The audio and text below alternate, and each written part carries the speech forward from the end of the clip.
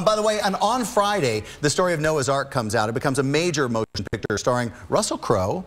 Jennifer Connelly's in this thing, and so's Anthony Hopkins. So obviously, it's a theme that we know well, right? At the Weather Channel, we're interested in how they actually made the flood. So we sent Dave Malkoff to post-production Wizards in San Francisco. Good morning. Everybody who comes to Industrial Light and Magic wants to take their picture in front of the Yoda statue, right? But the folks inside working on Noah are more focused on the way water works, something that's more complicated than you could possibly imagine. At its core, Noah is the story of water and how one man and his family deal with it.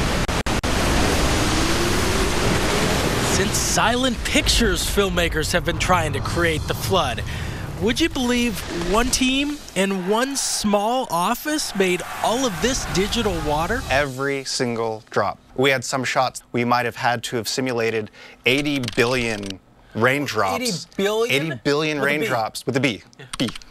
Capital B. My name is Raul Essig. Raul is the movie's water guy.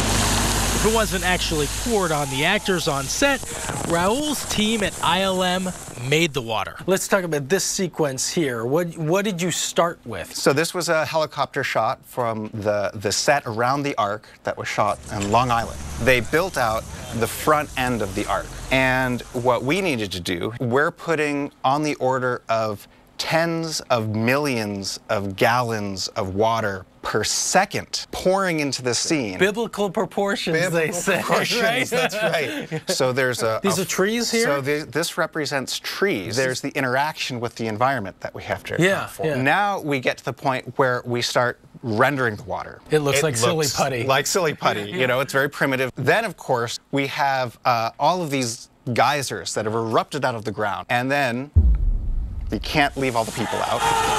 So there's the huddled masses that are swarming around the Ark. Oh, wow. And then this is the final shot. Debris floating in the water, foam riding on top, and it all has to work together.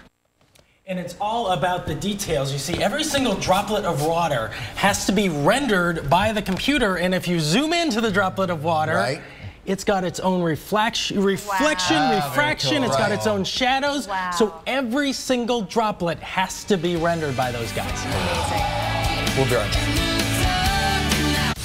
This program brought to you by the new film Noah, in theaters Friday, March 28th. This film is not yet rated. A great flood is coming.